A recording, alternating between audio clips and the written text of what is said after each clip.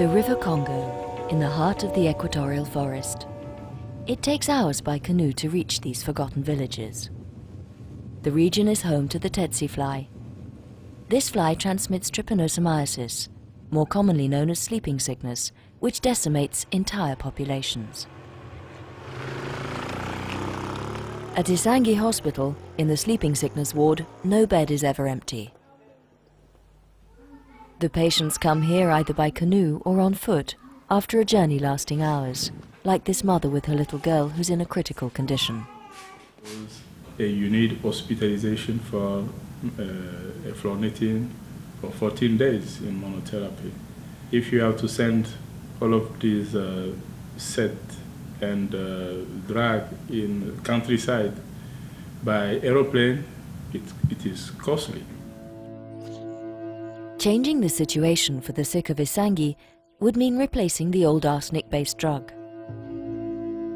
Melarsoprol, which is very, very toxic for the patient with encephalopathy and more than 5% of death from that drug. That's something which is worrying the national program. We have resistance more than 50% in the field. That's something other. But fluornithine is good. In monotherapy, we have seen that in Sudan and in Uganda, there is also raising resistance. But it's extremely complicated to use. 4 infusions per day for 15 days. So this project is actually developing a new candidate drug that would, if it works, become the first oral drug that we have for the second stage of sleeping sickness. What we actually started is to do a literature search in this family of compounds that we knew had some interesting activity.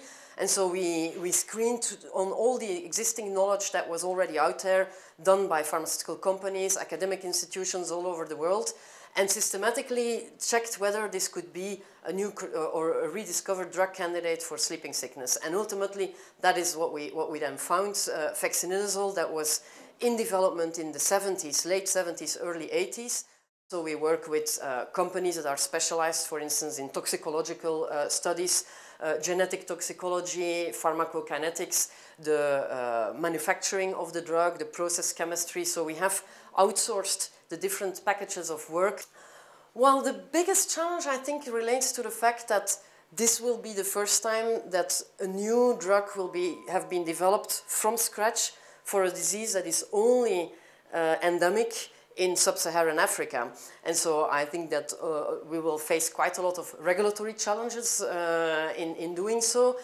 And also in terms of the methodology, we will have to do clinical trials in where the patients are, which is in remote areas, in countries where the health infrastructure and the research infrastructure is very limited, so we will have to put a lot of effort in strengthening this clinical trial capacity to be able to implement quality clinical trials in these conditions.